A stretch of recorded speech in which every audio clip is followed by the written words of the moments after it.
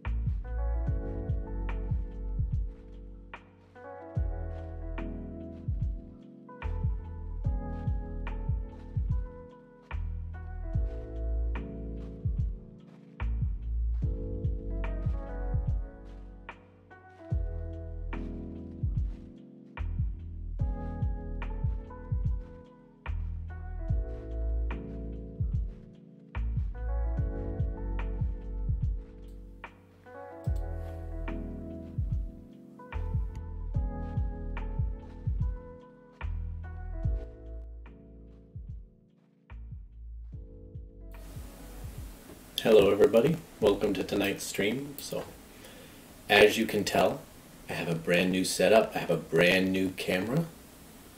I look fancy, it's cold outside, I got a warm cup of coffee. I feel great. But, as promised, we do have some exciting things to do tonight. We're not going to do critiques this week just because I wanted a little bit of a break, mental breather, because giving critiques is kind of... it takes a lot of mental energy to do a lot of critiques, and so this week I was like, you know what, I really just want to do some just animating. I've really been craving animating because I've been doing certain kind of things at work that are really fun, and I love what I'm doing at work, but it's not exactly like stylized cartoony stuff, so I wanted to do some more stylized animation tonight, and maybe do some previs and stuff for some promo stuff for our rig. So, with all that, let me pour myself a cup of coffee and then we'll get right into it. Got my fancy French press. Also, Pratham, you're gonna appreciate this. My mug says, "Bake it to a cube." Let me double check my audio real quick. Let me see.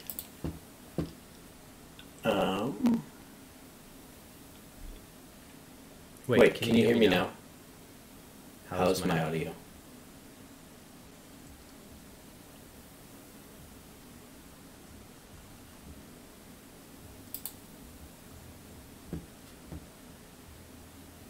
One second. I realized I was talking... That's what it was. Okay, apologies for that.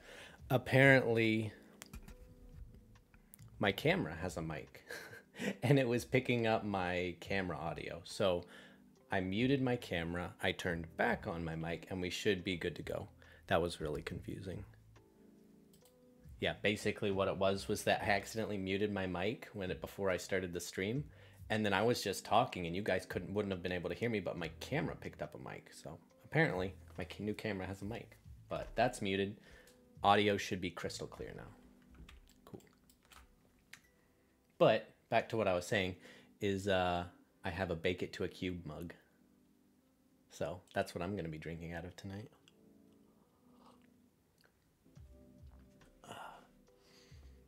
But let's see. First things first, what do I want to get into?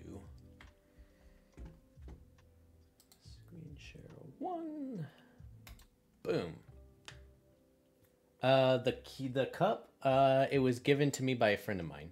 So I think it was custom made, but there's a good chance we will be putting that together and maybe giving a link for people to go buy it, because the cube cult is starting to grow and we want the merch. So maybe in the future, short future, we'll have a bake it to a cube cup that everyone can buy. But with that, we have a working, beautiful, amazing new rig. He's getting close. I would say he's probably about 80% done. We still have some polishy things, some tweaks, some controls we want to add, but as of right now, as you can see, he's got a lot of fancy controls. He's moving real fancy, real nice. He's got a nice squashy spine. His facial controls are chef's kiss. You got a lot of room to play with the squashiness of this character.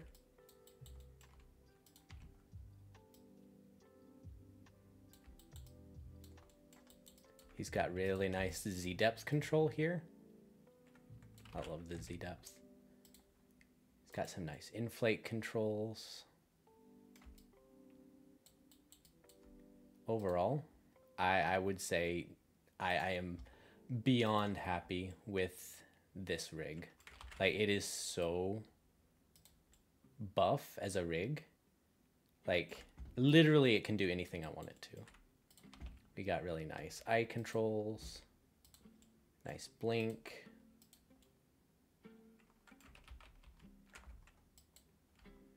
He's got really solid eyebrows.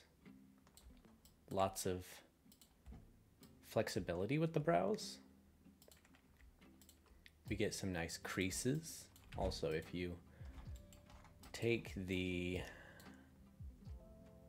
control, turn Geo to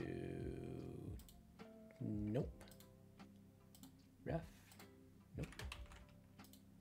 Normal. There we go. Now we can select it. I like turning on smooth mesh preview for my rigs. Even though it makes them slightly slower, you just get a lot better deformations. But look at them creases, them beautiful creases.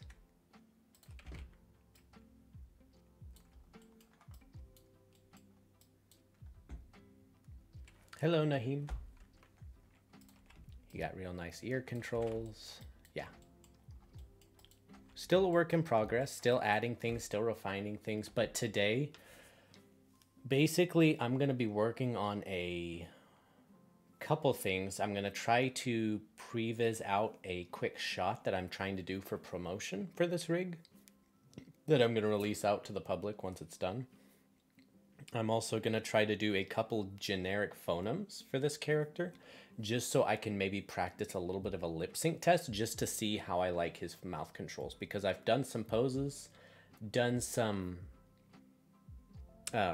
I've done like a small walk cycle and stuff like that, but until you really get into the animation, you really don't see some of the nitpicky issues that are with this rig. So yes, the control system is very similar to AM rigs, obviously, because we all went to AM, and kind of the emphasis was on a simple character with simple controls that are extremely advanced.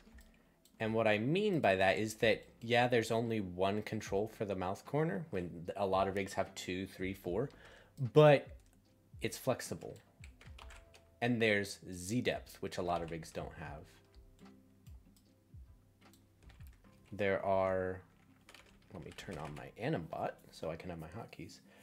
Can you show how to balance pose? Can you please expound on that, Naheem, about balance pose? All the controls are scalable, which gives you a little more fine tuning with your posing. And the main difference between this rig and what you'd say like AM rigs, which is what the layout is very similar to. It's not exactly, I believe there's another couple rigs that we also base this off of. But one of the main ones was the Ulan rig because it's the same rigger, but it's very similar to the Ulan rig as well.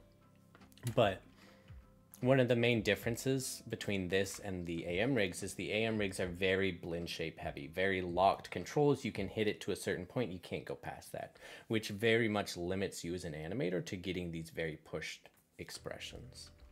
But with that, I think I'm going to start off. I have a couple assets I want to download. I want to try and put together like a proxy scene, maybe go over my process for like creating a scene for a shot, because I do like making things look pretty. I do like roughing in some cameras, very previs background.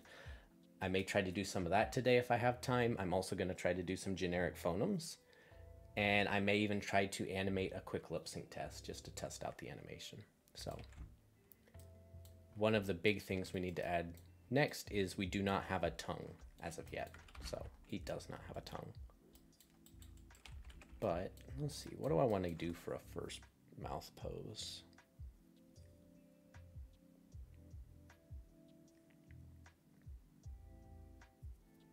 I'll probably just start out with a generic AH. Possibly Pratham. I have an auto, so I can, any rig, I balance pose accordingly to camera only, but when I see in all directions it looks not good, and pose is not balanced by weight and all principles.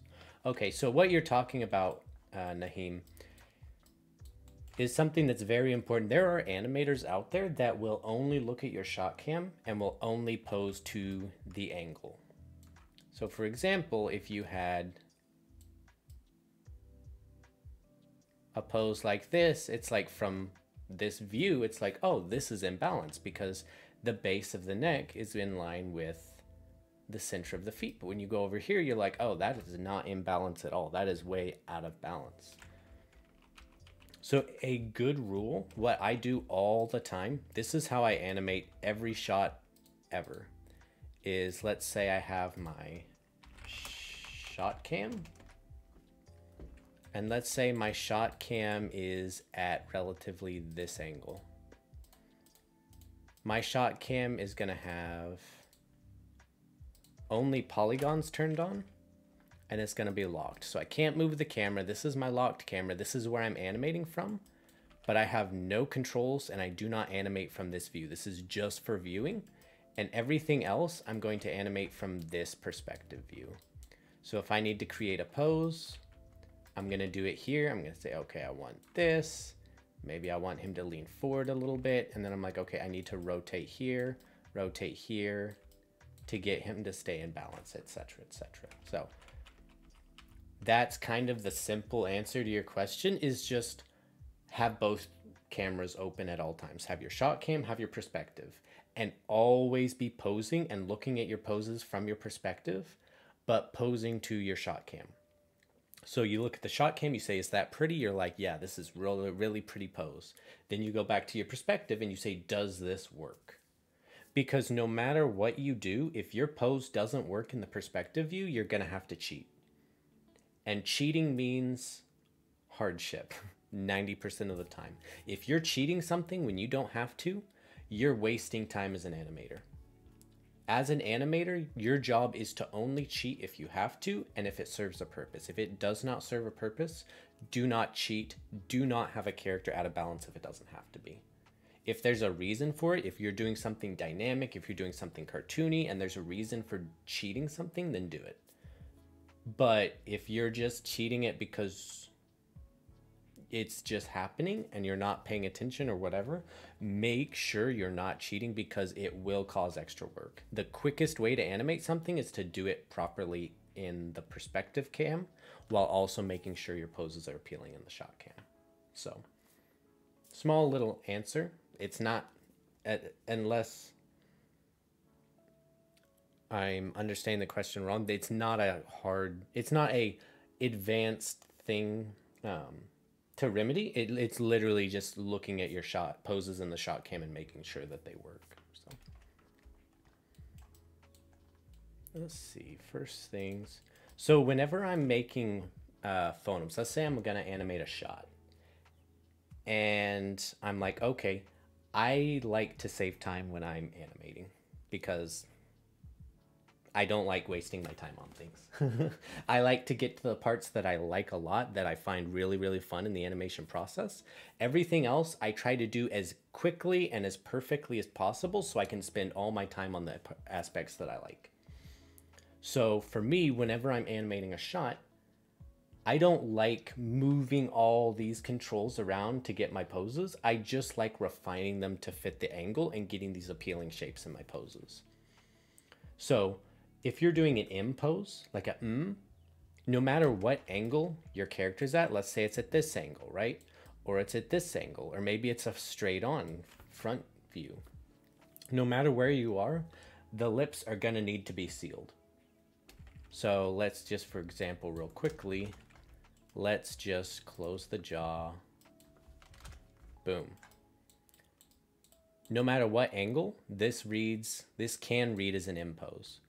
What I would like to do for all M poses is add a little bit of roll to get it in like this. So like, you know. But depending on what angle, depends on which way I want to push it. So for me, when I'm going to do lip sync, I want to create generic, boring phonemes that just get me the base of what I need, so then I can go in and refine it. And I also want to use as least amount of controls as possible to get those base phonemes. That way, when I go to refine, I'm not having to counter animate a bunch of different controls. So I build my own pose libraries pretty much on a shot by shot basis, so that whenever I go in, I can slap phonemes in, get the base reading of my lip sync, and then refine them, which again, as I talked about last week, this would be after I do a jaw pass. So, I mean, let's just start out with a basic M pose. So let's go ahead and get rid of this shot cam because I don't need it. Let's go back here.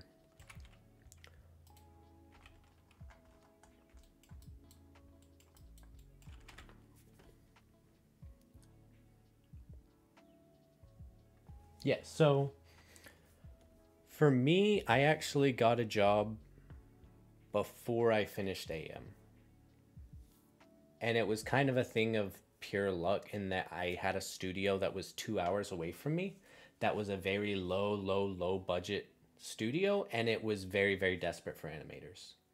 And they couldn't pay very much. The pay wage was very, very low. And so people out of state couldn't afford to move in to work there. So I wasn't a great animator. I didn't have a very stellar demo reel. I had gone through class 5, I believe. I had finished class 5. And I was also working part-time. I didn't have a lot of money. I wasn't able to take class 6 because I didn't have the money for it. And so I was planning on taking a break from AM to build up enough money to take class 6. And so I just started looking around. I was like, hey, are there any studios near me that I could apply to, that I could work at to get enough money to pay for class 6 and finish out the term? So I looked around and I randomly fell upon this small studio 2 hours from where I live, and they were hiring. So I sent out my reel, I applied, I had a phone interview, and they were like, you're hired. It was very, very low wage. If I was offered that same deal again, I probably would not take it because it was so low, and I had to travel 45 minutes to work every day. But it was a great experience because it forced me to learn how to animate fast. I actually work with one of my coworkers from that studio now at Luma. And we were both talking today. We were laughing at that studio, that my very first studio, is where Bake It to a Cube began. That's where I learned how to bake things to cubes. I learned about rotation order switching because I was forced to animate 600 frames a day, 700 frames a day. It was garbage animation, terrible. I wouldn't put any of it on my reel, but it forced me to cut corners. It forced me to speed up parts of my workflow that were really slow and inefficient, and it made me a really fast animator. So after I finished working there, I worked there for 6 months. I animated on 3 films, very low budget films. I probably animated about 200 shots in 6 months, VFX shots. And then after that, all the projects were finished up, so they downsized their team and let go all but like 2 animators. So after that, I got let go. I had enough money to pay for class 6. I had enough money to buy a PC, which was the PC that I bought because I was animating on a laptop up until then. And so after I finished up that, I went back home. I took class 6 with Sean Sexton. I finished out class 6 and, well, week, I guess, 8 of class 6. I was working on my class 6 shot. It was a 600 frame, 3 character shot. I was on a good pace to finish it, but Cynthia actually got an email from a guy named Hunter Schmidt. And he was like, hey, we're looking for animators for this cool new game for Sony. And we were wondering if you'd be interested. Well, Cynthia was working at Jellyfish, and so she sent it out to me and a couple of my friends and was like, hey, I can't take this job, but if any of you guys are interested, send him your reel. I was like, oh, that's so cool. I'm in class 6. I'll send it to him once I'm done with this assignment. You know, I was thinking it would be cool, but I wasn't really paying attention, and I forgot about it. One of my friends had applied, and she got an interview, and she got hired. And whenever she got hired, Hunter asked her, was like, hey, do you have any other friends who'd be interested? And so she messaged me and was like, hey, where's your reel? I want to send it to Hunter. So she sent it to Hunter for me. And he emailed me back and was like, hey, I want to have an interview with you. So I had an interview, and it was for Cana Bridge of Spirits. And so I got hired on there, worked there for 15 months. As we all know, Cana's out. It's a great success, big hit. We are actually going to be having a Q&A with Hunter on the 20th. So next Saturday, we are going to be having a Cana Bridge of Spirits Q&A on stream with Hunter Schmidt. So me and Hunter are going to be basically talking about making Kana. So that's going to be amazing because Hunter is one of the coolest, most chill dudes I've ever met. Really, really good friend and just awesome animator, awesome artist, super, super talented. So studio is an intern now, slow in animation. I took time more than assigned man days. So for you, Naheem, I'll answer this and I'll go back a little bit more to my story. It depends on what studio you're at. So there's kind of two different paths you can take as a first animator. If you get hired to a big studio whose emphasis is quality. So I remember one of my mentors saying that he got hired on at Blue Sky and he was a junior animator, one of his first jobs, and it didn't matter what deadline they set for him. He said, my goal is to make this the best shot I can. So even if I take over the deadline, they want quality from me. They know I'm not going to be fast right out of the gate. So my goal is to make this the best shot ever, because if I continue to make really good shots, I will get faster over time with repetition. Because the studio's emphasis was quality, so he put his emphasis on quality, and that's what made him successful at the studio. And as he continued to put out quality shots, he got faster just by repetition. My story was a little bit different in that I showed up to the studio and the studio's emphasis was deadline. They didn't really care about quality. It was basically TV animation, and what they needed was to meet deadlines. Shot quality, movie quality wasn't as big of a deal as it was speed. So I looked at the studio and I said, what can I do to best help this studio? Should I take extra time to make these shots super, super nice? And then my shots are going to stand out above everybody else's and kind of look weird because it's super polished and none of the other shots are polished. Or can I just get to a passable quality really, really, really fast and get a bunch of shots done so we don't miss our deadline? So I looked what helps the studio the most, and that's how I made my decision to work on speed over quality. So if you're an intern and your studio's emphasis is on quality, then if you're taking longer than the deadline to make sure you get the quality they want, I don't think that's necessarily a bad thing. If your studio's emphasis is on speed and you're taking longer, then you might want to look into how can I speed up my workflow, because it's more on emphasis on speed than quality. Again, it's what helps the studio, not what helps you. Because if you go into a studio thinking, how is this studio going to help me? You're going to be let down, because studios aren't hiring you to help you. They're hiring you to pay you money so you give them quality animation. So if your studio's work is more on quality, then focus on quality. Speed is not a big factor. Now, you obviously always want to be looking to get better in every aspect you can, but I would say focus your main attention on quality, and then secondarily focus on speeding up your workflow. And if you want a couple tips on how to speed up your workflow, is find small things within your workflow that take a ton of time, that don't give you a lot of benefit, and find ways to do them just as good quicker.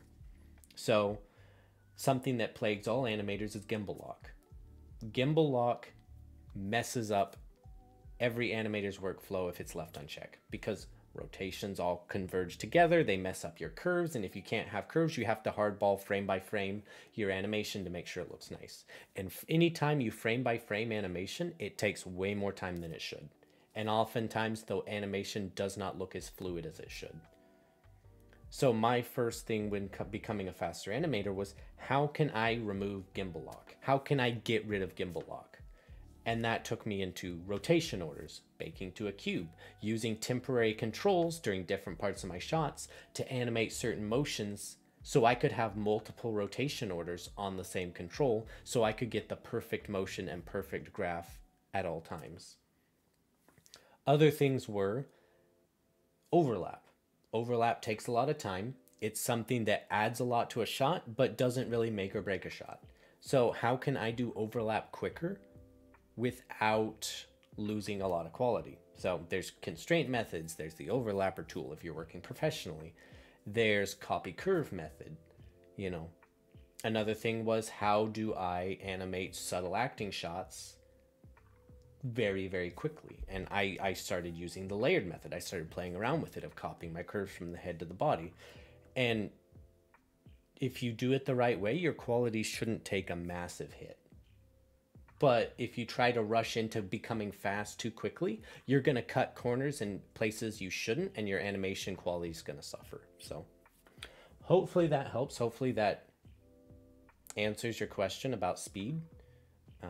Yeah, that's basically my main tips for how to animate faster, and what kind of a mindset you should have going into a studio. But then to finish my story, I worked on Kana for 14 months.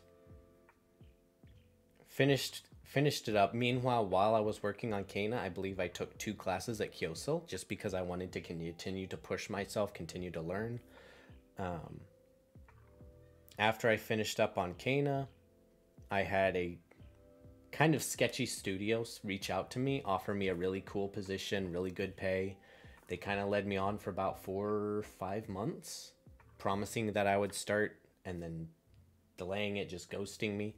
They finally gave me a start date, and then after some weird things of them not wanting to pay me money, they just dropped me. So right after they dropped me, I was trying to make Leo, and I was needing a little bit of extra capital to fund this rig, because I'm funding this rig all on my own, hiring artists and paying them industry wages to make this, because I want, as an artist, I want people to be paid fairly. So I reached out to a friend of mine, Chad, who's a supervisor at Day for Night. I was like, hey, you guys hiring? And he was like, yeah, we're hiring. So I went and worked at Day for Night for about 4 months, working previs, which honestly was an amazing experience because it taught me a lot about composition, camera movements, storytelling beats, help you get clarity within motion, how to make something read to a director with no facial, no body animation, you know.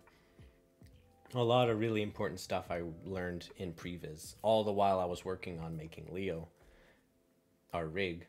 And then after Day for Night, I heard that Luma was hiring, and so I just sent them my reel. I immediately got a call back. They were like, hey, we want to get you an interview. I had an interview with them, and I moved from Day for Night to Luma about 3-4 weeks ago, and I've been working there ever since. So that's kind of my story from AM. Is I managed to get my foot in the door kind of out of pure luck of being right next to a studio that was hiring. And since then, I've just constantly been trying to improve myself while working, because it's very easy to become complacent while you're working at a studio, of being like, oh, I worked an 8-hour day, you know, I'm just going to relax after work, which is good. If your mental is suffering, if your body's suffering, you need to take rests. But it's also important to continue to improve yourself, because some of my best shots were done while I was working on Kana, or while I was working at Day for Night, while I was working at Luma. I'm doing some of my best work out there, and some real shots that got me these jobs. And had I just sat back and worked my jobs, I may have not gotten the next one because I wasn't improving my reel while I was doing it. So if you get in the job in the industry, try to continue to push yourself, continue to learn, continue to improve your reel, because it will pay off with getting steady jobs after that.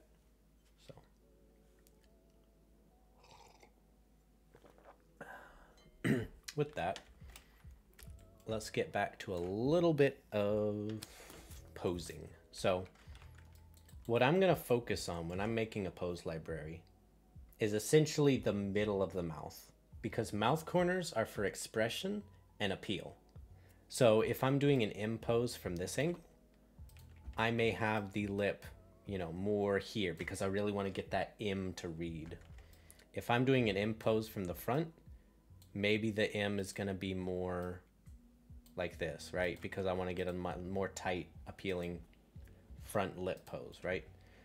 It's all dependent on your camera angle. And I want to make phonemes that I can use at any camera angle and just tweak them after I paste them. So I'm not going to pay a lot of attention. I'm going to pay a little bit of attention to the mouth corners, but the main thing I'm wanting to do is to create quick and easy middle mouth shapes for all of my phonemes, teeth, tongue, all of those things, so that I can plug them into any camera angle and then be able to just tweak and get a peel out of those. So for the first one, I'm going to do an M pose. Obviously, I'm going to leave the jaw at default. Also, another thing I like to do is layouts two panes side by side. I like to go to my orthographic front view. And I like to go here just so like I can take a nice, clean, pretty looking snapshot from my studio library. So first things first, for my M pose, I'm just going to do a little bit of roll here. I also think about what my shot is going to be, if it's going to be a happy shot or sad shot. This shot is going to be a little more sad. And so I'm going to curtail all these lips, phoneme shapes to be a little more sad. Just slightly. So, I mean, this is a solid M shape. I may add a little bit more roll. Maybe add a little bit of upper lip puff, lower lip puff.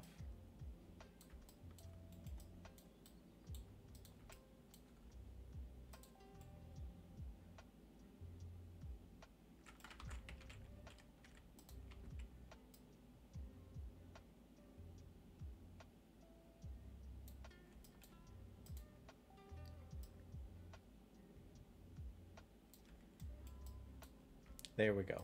Okay, so the next thing I'm going to do is I'm going to create a selection set to select all of the mouth, so it makes it easier for me to figure out what I'm going to save as a pose library. The second thing I do is I do not save the jaw as a pose library phoneme, because again, I do a jaw pass before my phoneme. So it doesn't really make sense for me to save the jaw out because I will already have the jaw animated before I ever put phonemes in. So I'm going to just select these. I'm going to select these controls. We do have a picker. It's not ready yet. I personally don't use pickers. We are going to have a picker for this character.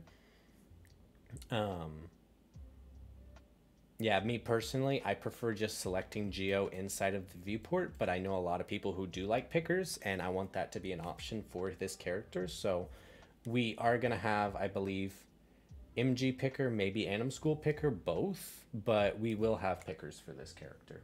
And we do have one already, but we may want to optimize it a little bit.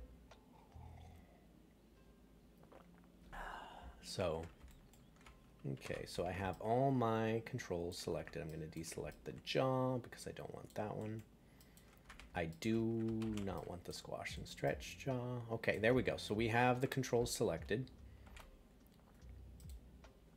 I'm going to go to Pose Library.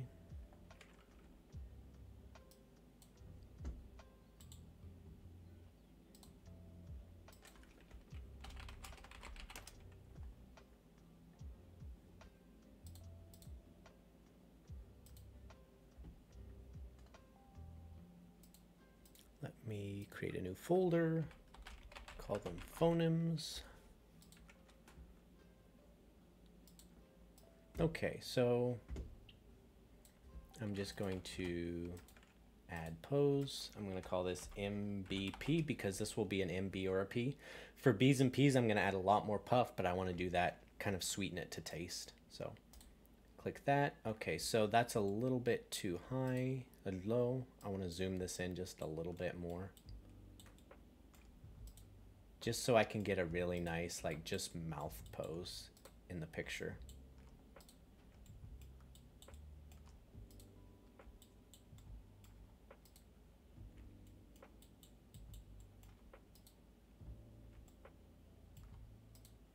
And that works. So now I'm going to lock this so that I can use it for all the different phonemes.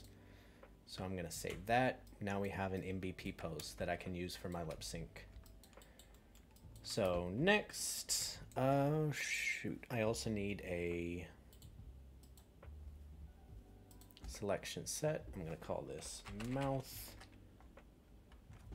I also want a default mouth pose. So let's go ahead and default that out. Phoneme,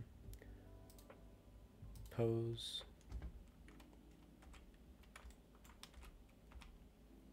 I'm gonna call this default picture save. Cool. So now we're going to, I've got an MVP. Let's just go ahead and create an FV pose.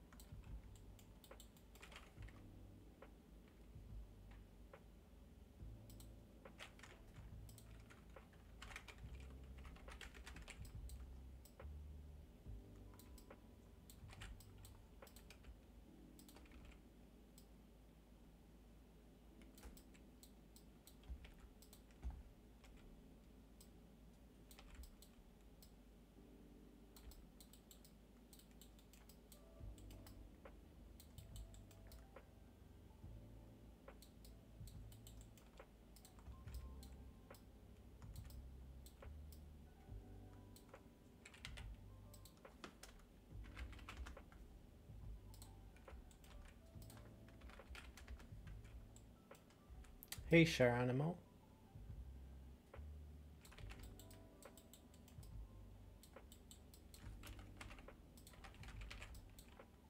So we've got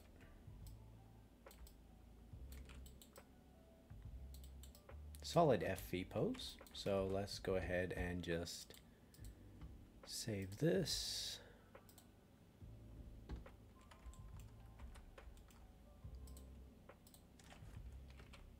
FV. Also give me 1 second, guys. I need to go turn off my heater because it's turning on and it's kind of hot in here. So I will be back in 1 second. Let me, boom, there we go. Be right back.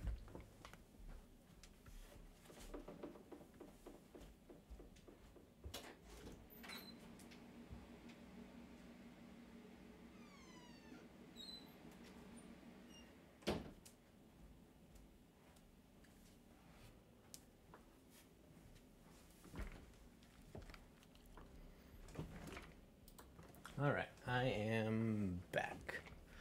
So now we have our FV pose, we have our MVP, and let's move on to the next. The next pose I will probably do.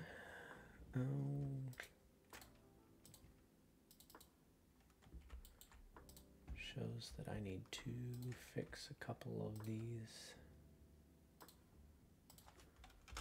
There we go. Next pose that I'll do is probably an S pose.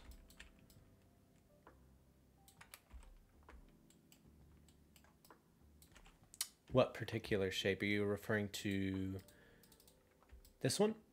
Oops.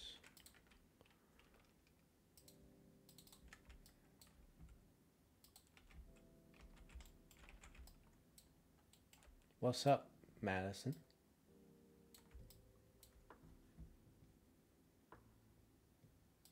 Yes, what is your petty request?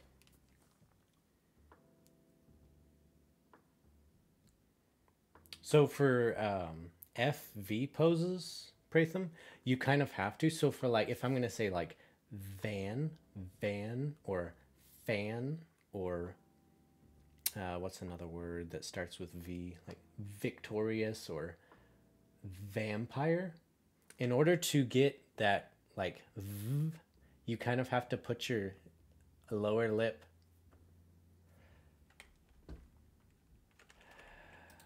Yes, yes, I will.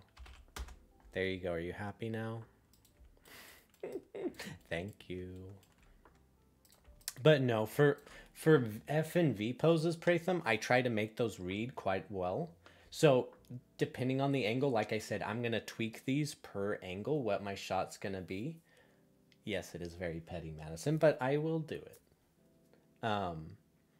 Depending on what angle, I'm going to push it one way or the other. I might tone it down. I might make it more exaggerated. It's also going to be depending on what words being said. But I wouldn't say this is super pushed because, you know, you kind of have to like van or vampire. You know, if there's quick ones where it's like caravan, right? Caravan. If I slough over the V, I'm going to maybe go like here where it's like there. But if I'm starting with a V or an F, like fun, like, right, I'm going to tuck that lower lip underneath the teeth. So I would say it's maybe a little exaggerated, but not too bad because I want to be able to tweak it either way depending on where it's going to be in my shot. So next I'm going to go ahead and what do I want to do next for a phonem? I've got my FV, I've got my MVP. Oh yeah, I'm going to do an S pose. So for an S, I'm going to try to go relatively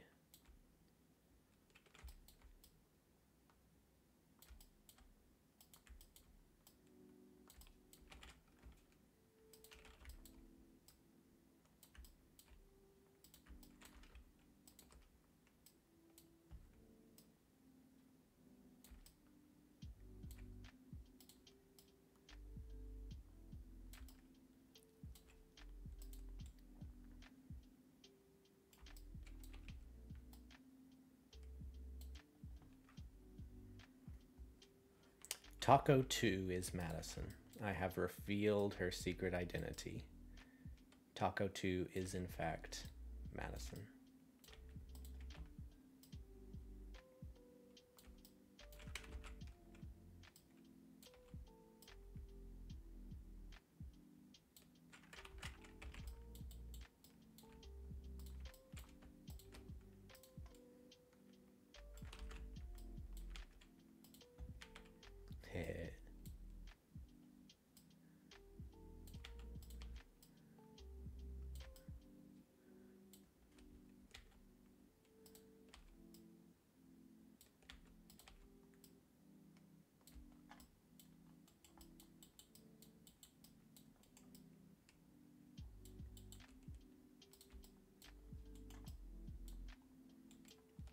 So this is a little bit rough of an S shape, but it's good enough because, again, I'm going to cheat my S shapes a lot.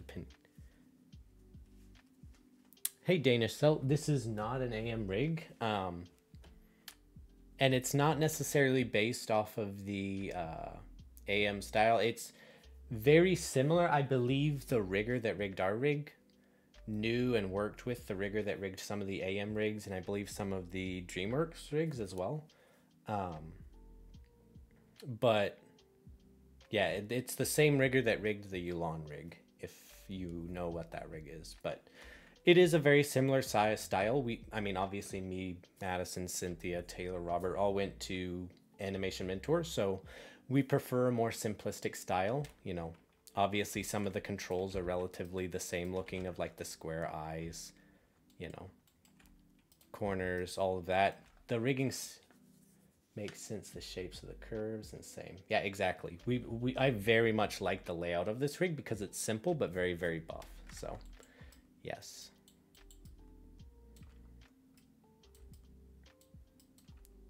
So I would call this S shape good enough for now, just because again, all of these shapes I'm gonna be pushing later on. So pose, save, save. Now let's do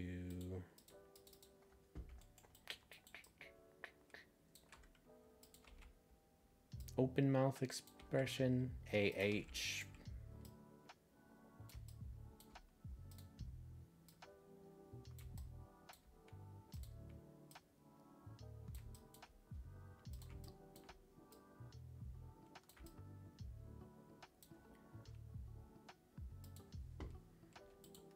Real quickly, I'm going to go back to default because I forgot to snapshot mirror settings.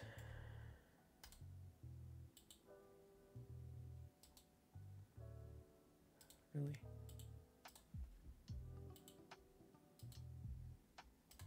There we go. Now I should be able to mirror things properly.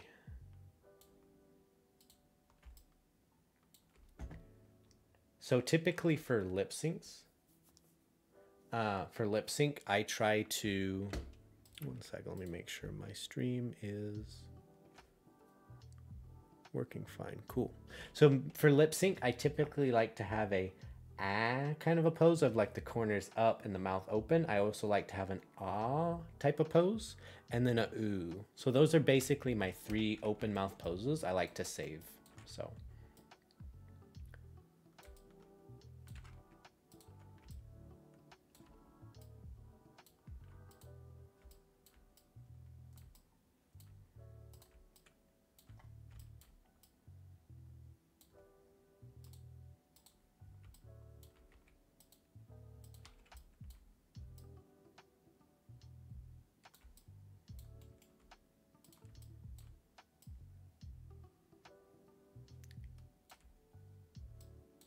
roll the lip just a little bit. Roll this one just a little bit.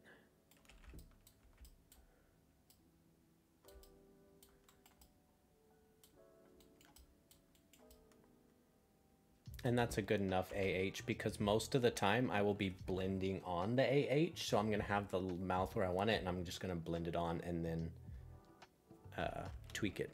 So this is going to work as an AH pose. Pose, boom.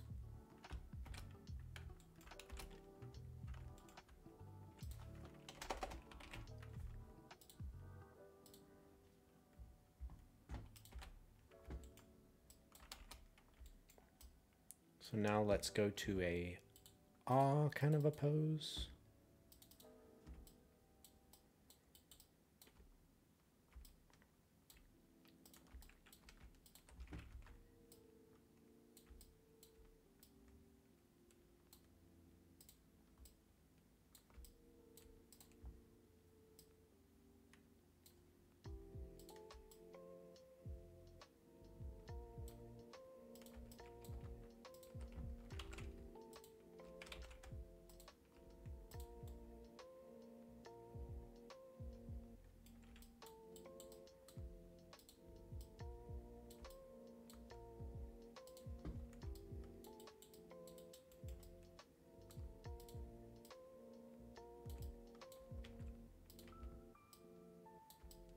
This is almost what I would call a precursor to an ooh pose.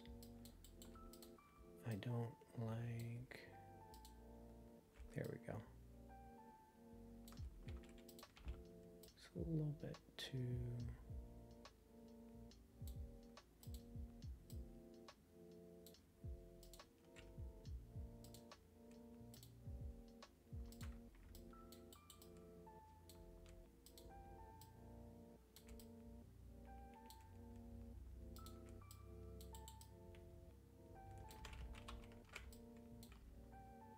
Thea Blood War, thank you for following.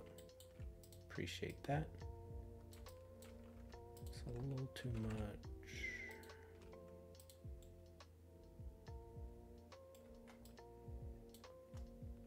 Too much roll.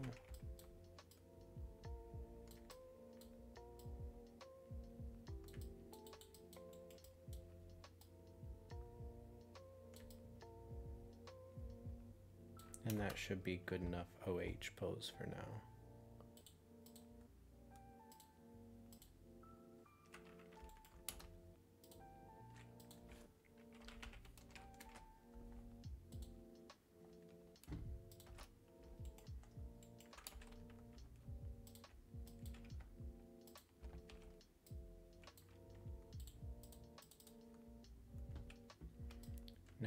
gonna try to make an ooh pose, which ooh poses for me are always very tricky because it feels like you kind of have to do them different per rig. So I'm hoping that this rig is a lot easier to pose ooh shapes with, but we'll see.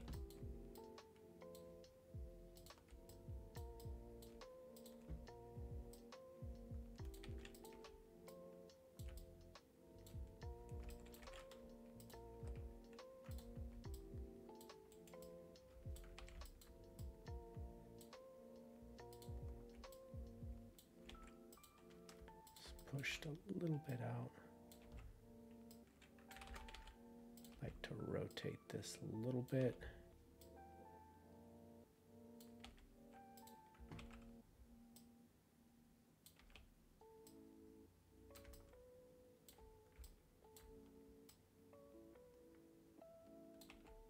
It's pushed a little bit too far.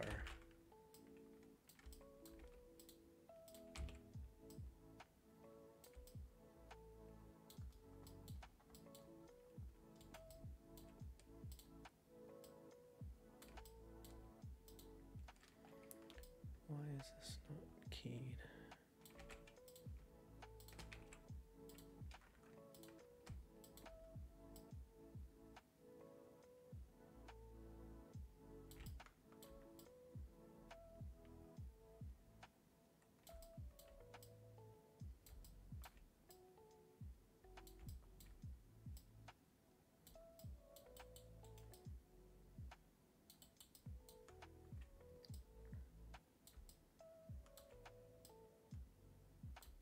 I'm actually really happy with the flexibility of this ooh shape.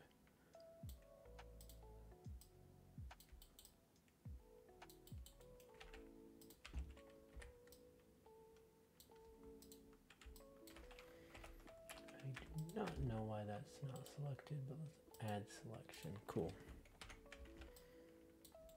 So this is a good enough ooh shape for now.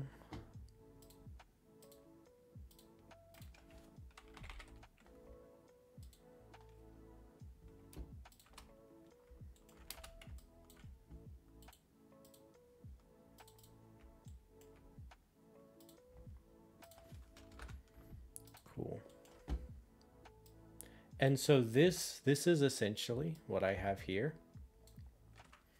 is what I'm going to do every shot. And these are all going to be depending on what the mood of the shot is, whether the character's happy, sad, etc. I'm probably going to do one more AH pose really quickly because I realized I didn't do one that had essentially just AH pose with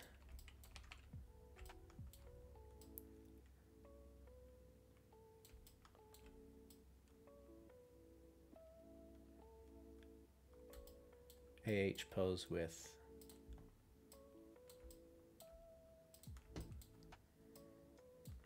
an underside like this.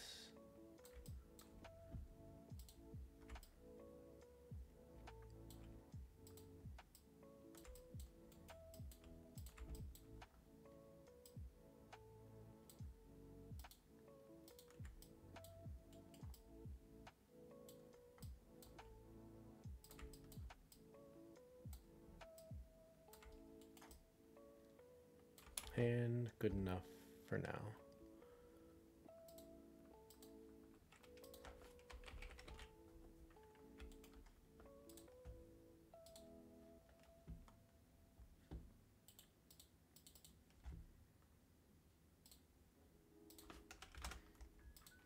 Cool. So this is basically what I'm going to start with whenever I do any kind of lip sync. So next, what I'm going to do, let's go ahead and just hit new scene.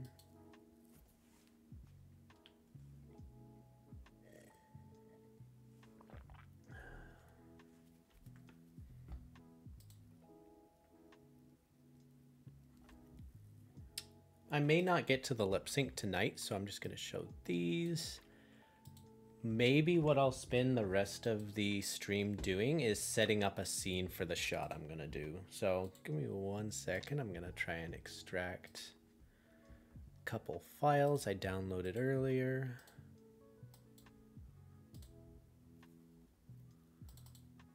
Cool.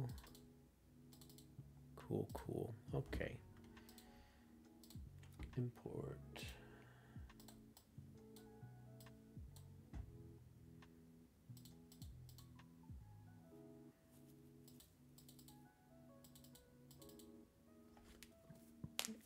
Okay, so I found this cute little house on Sketchfab. Gonna delete the directional light, and it is a mess. Most Sketchfabs are. So I'm just gonna go through and clean this real quick. car_geo.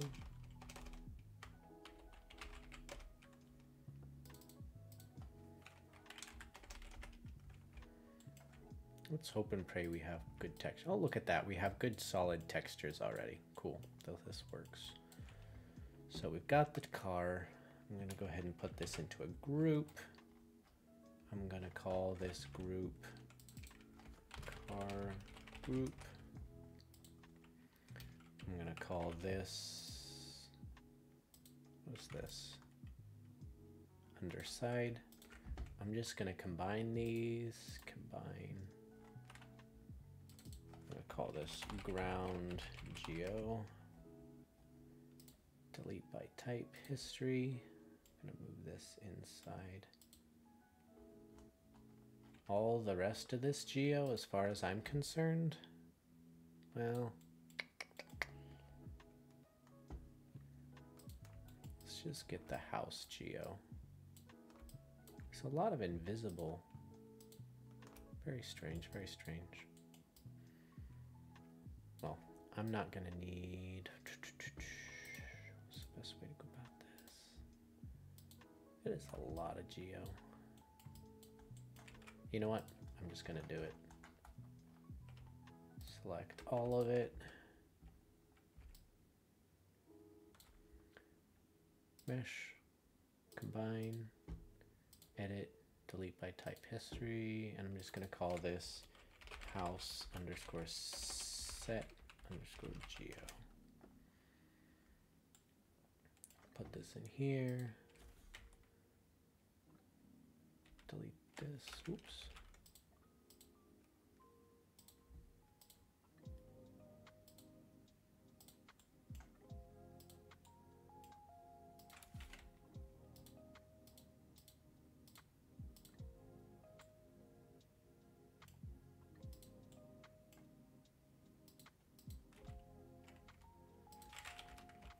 And let's just group this and call it house set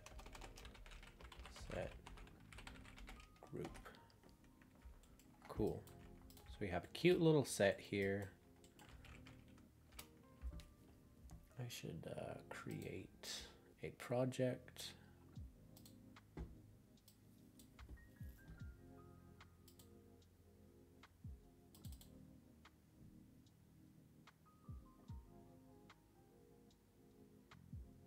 Let me get to that, Pratham. Give me 1 second.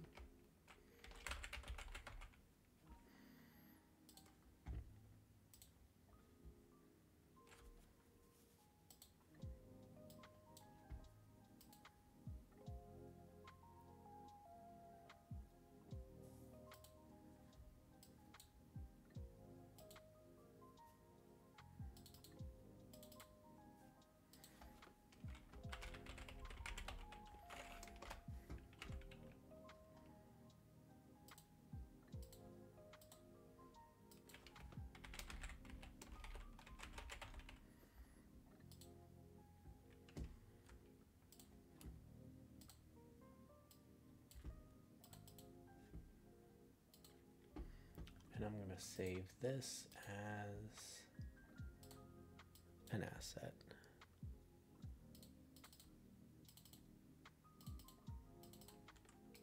Call this house.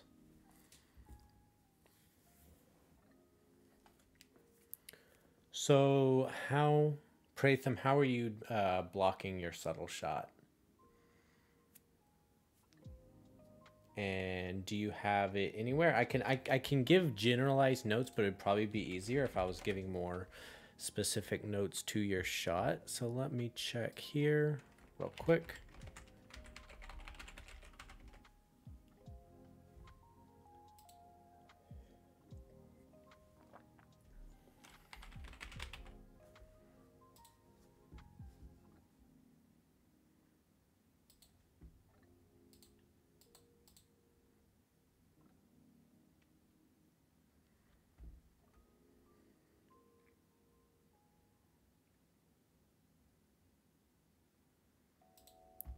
Okay, so my tips for blocking the body on a subtle shot is don't set too many keys, and do not don't set too many keys is the one. The second one is do not what's the word? Move the character around too much, right? So if you have your reference, right, and the character is moving left, right, find the extremes that the character's moving. So if he's here and then he's like, hey, what you doing, right? There's no reason to do 1, 2, 3, 4, 5, 6 key pose as the bodies are moving. Have one here and then have a key here. And then once you have this pose and this pose, set those poses to spline. Let Maya in between, and then match your in between pose to match your reference, right? Because if you're here and you're here, most of the rotations in your body are gonna work relatively nice with Maya's in between. What's not gonna work is the shoulders, the arms, the head, the neck, all of that. So maybe you have to like favor your first pose, right? So if you have a pose here and he goes to here, maybe this pose is on frame 10, this is on frame 30, right? So you go right in the middle and you have frame 20 and you have this nasty Maya in between because you flipped it to spline.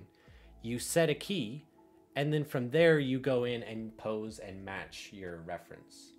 Because then, yes, you're making your in between specific, you're not letting Maya animate for you, but you're letting Maya move the unimportant controls for you that you would have probably forgot to do. Because if you're in stepped here and you try to move every single control to hit this in between, there's gonna be some controls that you miss or some controls that you over rotate, and you end up with this janky poppy animation that goes from here to here, right? It kind of goes like boom, boom, boom, right?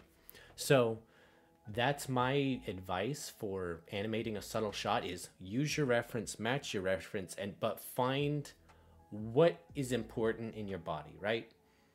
If I'm sitting here and I'm playing a video game and I'm like, what are you doing? What's the important part of that shot? Well, it's the head, right? The body's not doing much. If your body is moving around like this, that's going to distract from the important part of the shot, which is your head. So if I'm going to animate a shot where the important bit is the head moving, I'm going to make sure that I block my keys based on what the head is doing. So I'm going to block a key here, block a key here as my 2 key poses, and then maybe I'm going to hit an in between. So he's like, what are you doing, right? So it's 1, 2, 3 poses. The body, I'm just going to be like, okay, these are the 3 key poses I set for the head. Okay, what is the body doing whenever the head does that?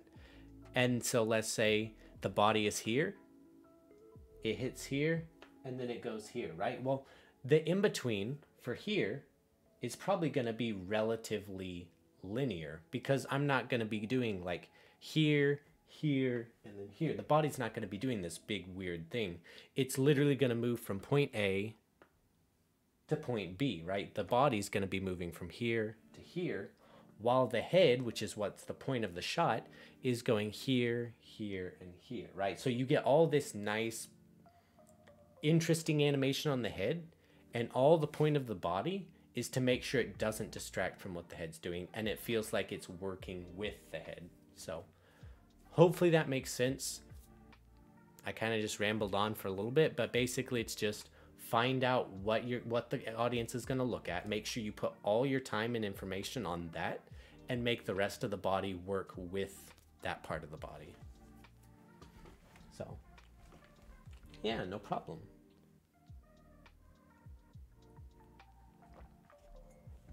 Okay, so I've got this guy. Now I'm going to try to import another guy.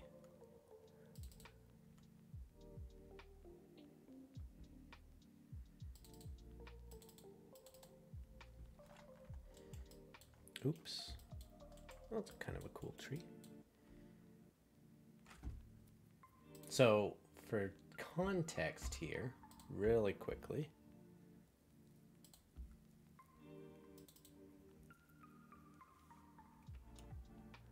where's the newest one? Sort by...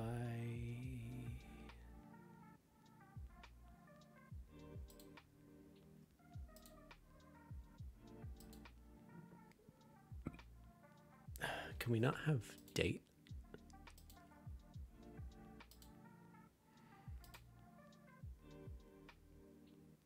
Okay, this is the one. Let me turn off the music. Okay, so this is the audio for the test shot I'm going to be doing for our new rig. Let me know if you guys can hear this.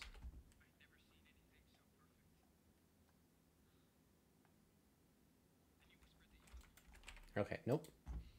Let me turn this on.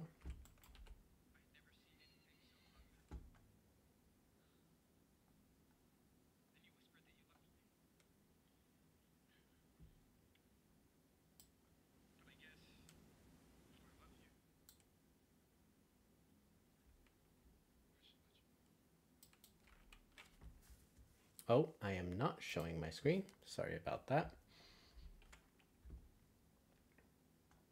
I need to find out why my audio is not playing in Maya. That's probably why. Okay, let me know if you can hear this, guys. I'd never seen anything so perfect. Then you whispered that you loved me. But I guess if I love you, I should let you move on. Cool. So that's the audio that I'm going to be... That's the audio that I'm going to be animating. It's just going to be a test shot just to test out the rig. So my idea is, which I'm going to have to figure out, because it's a very, very rough idea. But if you listen to the audio, which again, this is a little bit adds to my idea process. This is how I kind of come up with ideas, right? So I found this audio. I kind of edited it together to be relatively quick. And then let me just play it again so you guys can hear it. I'd never seen anything so perfect. Then you whispered that you loved me. But I guess if I love you, I should let you move on. Sorry, well, what do you mean by transcript, Pratham?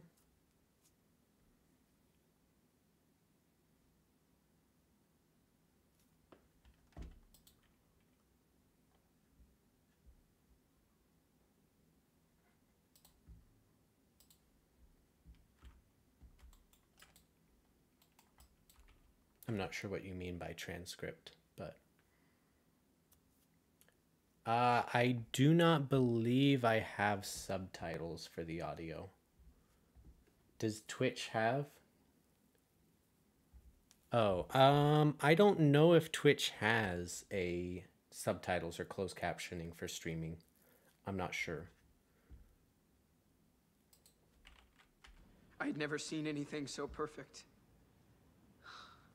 Yeah, so essentially what he's saying here is it's a guy talking to a girl, and he's saying, I've never seen anything so perfect. Then you whispered that you loved me. But I guess If I love you, I should let you move on. So basically he's saying, he's talking to a girl that he likes, and he's like, I've never seen anything so perfect. I thought to myself, I had to have you or I'd die. And then you whispered to me that you loved me. But if I love you, I'm going to have to let you move on. So it's kind of him like coming to terms with the fact that they can't be together. And so he's going to have to let her go because he cares for her. And so kind of the way that I was coming up with this idea is, do I want this character directly talking to someone? Or do I want this character to be inadvertently like talking to someone without actually speaking to their face, right? So like I was kind of weighing two ideas in my head. I was like, okay, one, this guy is actually talking to the girl and they're staring face to face with each other. Maybe they're walking home from school. Maybe they're riding in a car together. Maybe they're at like a ball. Yes, thank you, Madison. That's the line. So I was thinking, okay, there's two broad overarching ideas that I can go with. And depending on those two big ideas, I can do 100 different ideas based off those two, right? That's how I come up with ideas. That's how that works for me, is I think broad terms first. Okay, with this audio, what am I going to do that's broad? And then once I come up with that broad idea of what I want with the shot, then I go more specific, and then more specific and more specific. And I layer in ideas and I switch between different ideas until I get with what I want. And so originally, my idea was, okay, he could be he's talking to something that he loves, but it doesn't have to be a human. It could be an animal. So I was thinking about maybe it's a dog that's sick, or maybe it's an animal that's sick. And I thought about that. It was a little too dark for me, so I ended up not going with the dying dog idea. But I was like, okay, I kind of like the idea of him talking to someone he loves, a girl that he loves. And so I was thinking, okay, he can either be rehearsing the line to himself, right? He can be planning to tell her that he's breaking up with her because he wants her to be able to move on. That's one option. Second option is he can actually be talking to the girl. Third option, he can be talking to the girl in his head, but he's not actually talking to her. Maybe he's saying the words so that he can come to peace with with the situation himself, right? So maybe, for example, she's broken up with him because she's having to move away. He still hasn't made peace with that yet. And so kind of the idea that I was coming with was, maybe he's climbed up in a tree and he's looking at her window from across the street, right? And he's saying this line as he's up in the tree. And he's saying the line as if he's talking to her, but he's actually trying to come to terms with the situation himself, that she's moving away. And if he loves her, he's going to have to let her move on, right? So in terms of my process for coming up with ideas, I start with the broad terms first, which again came to the situation of, do I want this character talking straight to a girl, or do I want him talking to himself? And I thought about, what kind of acting can I get with this performance? This is a very emotional performance. And do I want the audience to be concentrated with, oh, he's talking to this off-screen character, and what is this off-screen character thinking, and what is her reaction to what he has to say, right? It adds a lot of questions, right? Or, because there's so many like sniffs and crying and talking and emotional performance, I want every eye in the audience to be on the rig, on the character. What is he thinking? What is he going through? What is he saying? And if I add an off-screen character that he's talking face-to-face to, it kind of removes from that, in my opinion. So I thought to myself, let's do this where he's making peace with it, so he's pretending to talk to her so he can come to peace himself. And that's going to add a whole nother layer of acting on top of that. And so once I came up with that idea, it's just where, why, and how. So that's where you come up with a backstory for this character. That's where you come up with a subtext. That's where you come up with a situation. So I haven't fully fleshed out this idea, but I was playing with the idea of high school sweethearts. Her dad has to move away, and so they break up because she's having to move away. And so he is trying to make peace with that himself, and so he is watching her window from a tree and saying this line so that he can come to peace, and it has nothing to do with her other than it's because of her, right? And so then once I've come up with that idea, that's when subtext comes into play. Now I've got the idea. Now I'm like, okay, what is the subtext? When he says this line, what is he meaning? When he says this line, what is he meaning? Yes, Madison, what's the idea? I want to hear the things. But that's whenever subtext comes into play, and once subtext is into play, then you get your acting choices. Then you get all of those lovely little things.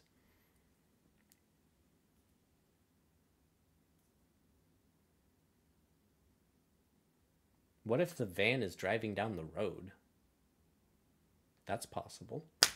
Like, if I want clarity, yeah, like if I want, I mean, there's already a cute little van here. I mean, if I wanted to really set up the shot, I could make this, again, that's why I was bringing this into Maya as well, is I'm trying to figure out composition, like previs wise, like if there's a tree, right?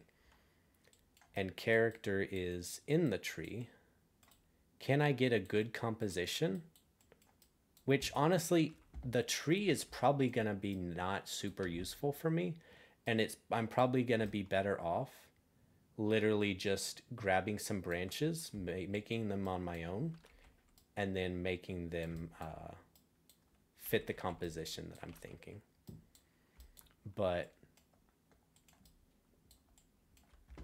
if we have character, maybe he's in the tree. This is honestly a decent focal length. He could be like, on the left third, standing here on the tree, staring, and you can have little bitty car being like, dun, dun, dun, dun, dun, dun, dun, dun, dun, and then it drives away, which I'd have to make a better scene. I'd have to get a background, but I kind of like that idea because it's kind of like insinuating, like, if I love you, I'm going to have to let you move on. And then, you hear the door shut and drives. That could be really fun. And again, that's subtext. That's coming up with specific acting choices, idea choices once you've come up with the big overarching idea. So now kind of my goal is like, I like to find general camera angles. I like to find general things that I'm going to do with my shot before I come up with subtext and acting. Just because having a scene and a scenario and a feel for a shot oftentimes help me come up with a character. It helps me find references and come up with ideas that pop into my head based off of what the shot feels like. So that's kind of what I'm going for right now. Like, I think this is pretty fun. Like, I'm already starting to get ideas of what could be happening, what the character could be doing or thinking just by seeing this. So yeah, that's kind of the idea I'm going with. There's a lot of fun stuff going on with our new rig in the future. I believe we're planning to do 1, 2, 3, 4. We're going to try to do about 5 promo shots. We're going to do some promo images. We're going to do some hot, snazzy renders. We're going to be doing some rig breakdowns for social media. And we're planning on putting in the final polishing touches on the rig within the next few weeks. And hopefully the rig will be for sale by end of the year, 1st of next year. So that's kind of our plan, deadline. Hopefully this was an interesting stream. I kind of just wanted it to be more chill. Next week we should be starting up critiques again. And then on Saturday we are going to have the awesome Q&A on Kane and Bridge of Spirits with me and Hunter Schmidt. So does anybody have any questions or anything like that before I finish up the stream?